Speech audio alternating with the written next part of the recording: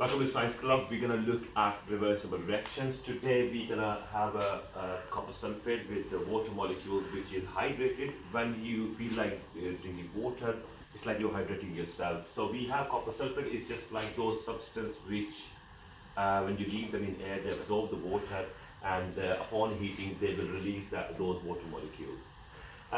When they are in the hydrated form, especially copper sulphate in the hydrated form, is blue color powder, which I'm going to show you in a minute.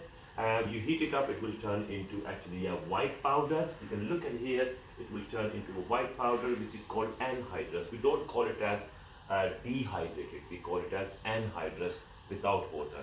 You have to wait for 3 minutes because this side is actually endothermic because you are going to put the heat in, and this side will be actually, if you want to reverse the same process, it will be exothermic. Because it's exothermic, so you have to wait for 3 minutes for your anhydrous copper sulphate to cool down, and then you will be adding some water drops, and what's going to happen at the end, you will get the copper hydrated sulphate. Now we're going to look at the practical. Go. Alright guys, we have copper sulphate hydrated. You can see that it is actually blue color powder. These are beautiful crystals. It's not in the powder form.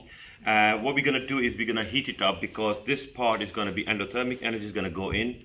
I have actually started already. It is actually safety flame.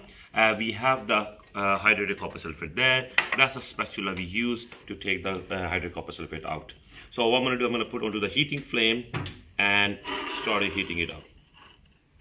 While we're heating, you will see the water is actually coming out of it, and it will actually go out of the boiling tube. One thing I want to mention, when you do this type of practical, you need to make sure that the direction of the test tube is away from you. It's actually, you can see that it is in an angle that is not coming towards me. It's just for the safety purpose.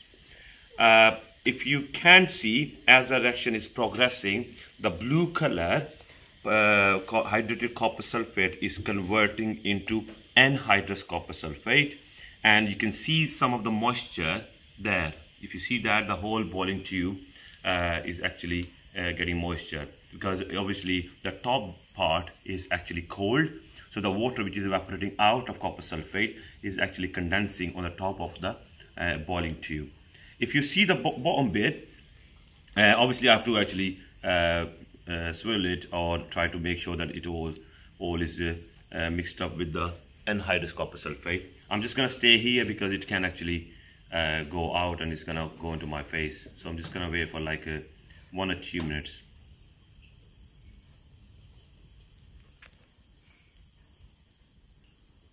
Right, what we're going to do now, because all the bottom bit is actually converted into anhydrous, we're going to wait for 3 minutes and then we're going to start putting water. Go. Right, it's been 3 minutes now. The anhydrous copper sulphate is cooled down, so I'm going to start actually adding water drop by drop. It should go back into the beautiful blue color.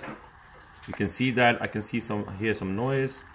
It's an exothermic reaction, and you can see that it is converting back into hydrated copper sulphate, and it's bubbling as well, exothermic reaction, and you can see that it is producing hydrated copper sulphate. This is called reversible reaction, that how you can actually use adding water and reverse the anhydrous into hydrated copper sulphate. Thank you.